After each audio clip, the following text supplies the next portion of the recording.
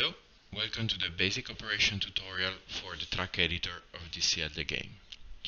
First, you want to search for Epic Games, go to the Epic Games Store and look for DCL the game,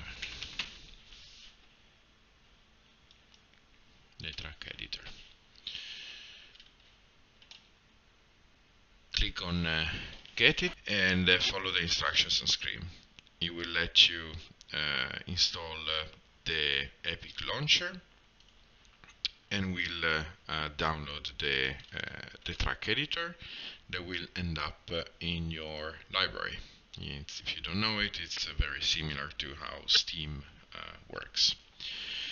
Once it's there, you can launch it by simply clicking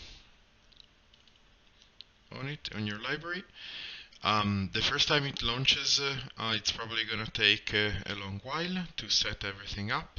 Just let it work. Once it's opened up, you want to use the right mouse button to navigate and follow the instructions on screen. So the first thing you want to do is to open the track editor tools from the content browser, which in this case is right here. So I will right click on it and do run editor widget. Secondly, I want to adjust a little bit the interface, closing things that I don't need. What I like to do is to drag and drop this track editor window here to close the content browser, we don't need it for now, and close this modes window that we don't need for now, so that we have more space. Okay, first thing we want to do is to choose the map we want to create our track into. In this case, I'm going to select the sandbox environment, but you can use any of the environments available in DCL the game. I will select it and click on load map. The first time it loads a new map is probably going to take a long while compiling the shaders. That's a necessary operation that it needs to do. It will only happen the first time that you load the levels. The following times it will be a lot faster. Now we will use this button to create a new track. We will give it a name, for example, 2, and it will create the basic objects that I need for any track. You can see in the word outliner that I have a starting grid with starting light, a track object which memorizes all the necessary information about the track, a track spline, which is the blue line, and a little cheat sheet or some of the most common operation that we might need. We can delete this one, but you should not delete the other objects. Once we're here, we want to move, edit, modify all the existing gates and objects to create the track that we want. So for example, I can move around the starting grid. I can take this first gate, set it like that. I can duplicate this gate by alt dragging. I can change its type in the details panel. So look for gate type. I can set it, for example, to a cone. There you go. Set another cone. Rotate it the other way around. You will notice that every gate has this checkpoint associated to it and an arrow that indicates in which direction this checkpoint should be passed. I can also make it two-way.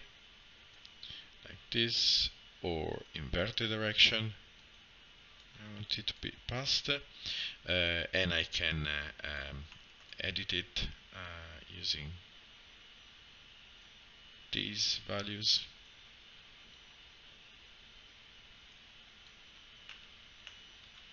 And I can test it to see what it looks like when it's on.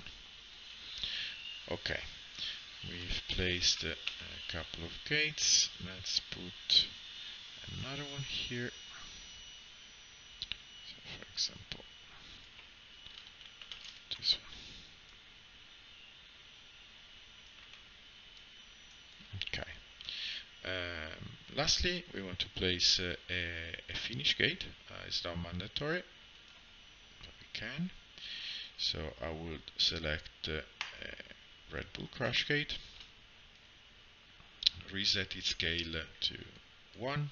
Well, let's make it 1.5, as these can be pretty brutal.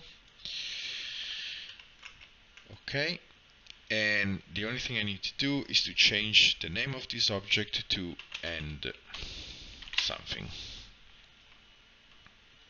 Okay, I can also use the content browser over here. I will float this window because I like it better, and show this panel here. So I can take any object that is in the track editor window and use it. So for example, we have decorative objects, structural ones. You can have fun. Many of these can be configured as you like. You can place decoration like arrows and such, which you can then configure, change its color.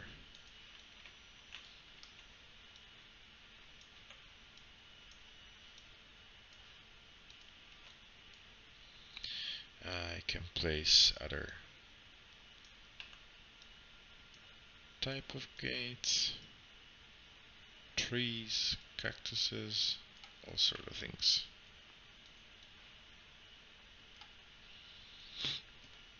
The important thing is that you use only objects that are in this track editor folder. If you use other objects, they will not show in-game once you try the track. Okay, once I'm satisfied with the track, I'm going to click. I'm going to choose the number of laps that I want. In this case, 2 is fine. Well, let's set it to 3. I'm going to click on populate gates list and regenerate Auto-Spline. Okay, so populate gate list alphabetically. It will take the gates and use them in their alphabetical order. This means that if I want to insert a gate in an existing track, I can, for example, copy this gate, put it there, and if I want this to be passed between these two, so between gate 3 and 4, I just need to make sure that it goes between them alphabetically. So I could call it, for example, 3A. Let's make another one.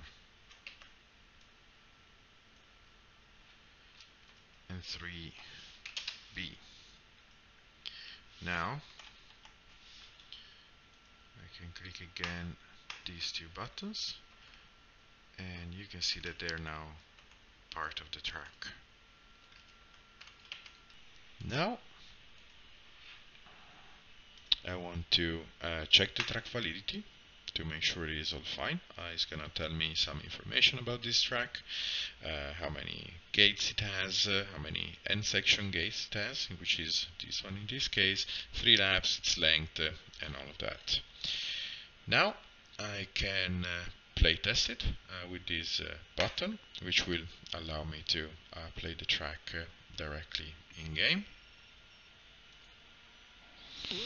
Now to open the in-game menu, as you can see here, you will need to press the M button.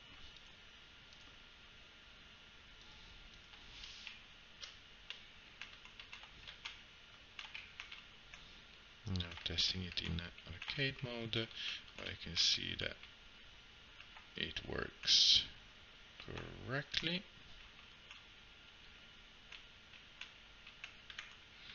And it goes to the crash gate. Great.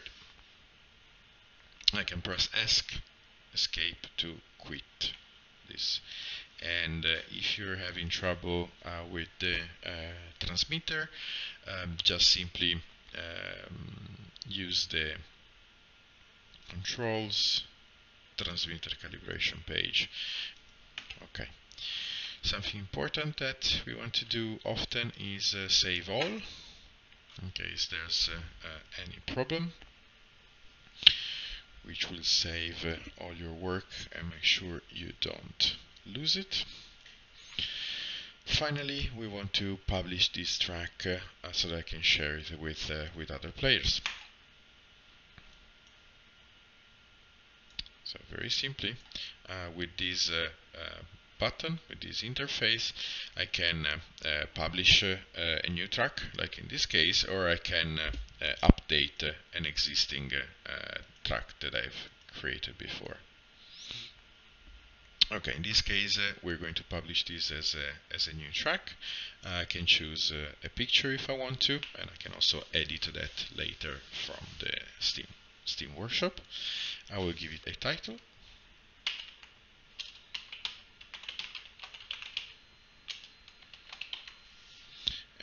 I will have to give it a description, which in this case I can choose if I want to make it public or for friends only, or hidden or unlisted. Then I click Publish Track. Just give it a second. Here I have feedback on what has happened. So now I can go to my Steam page in the library, in DCL game, workshop,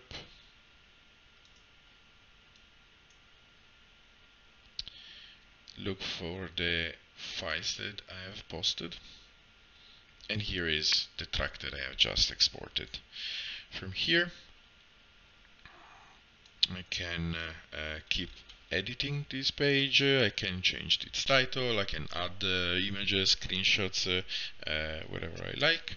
I can change its visibility, delete it, and all that stuff.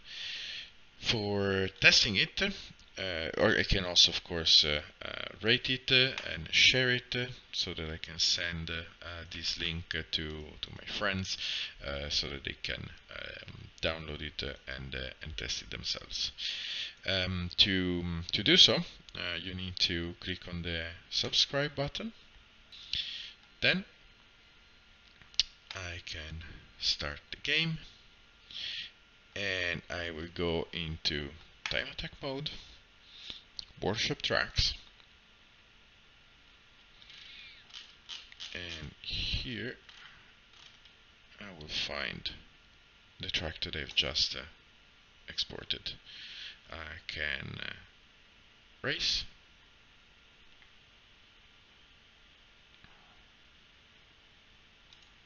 and there you have it. Here is the track that we have created.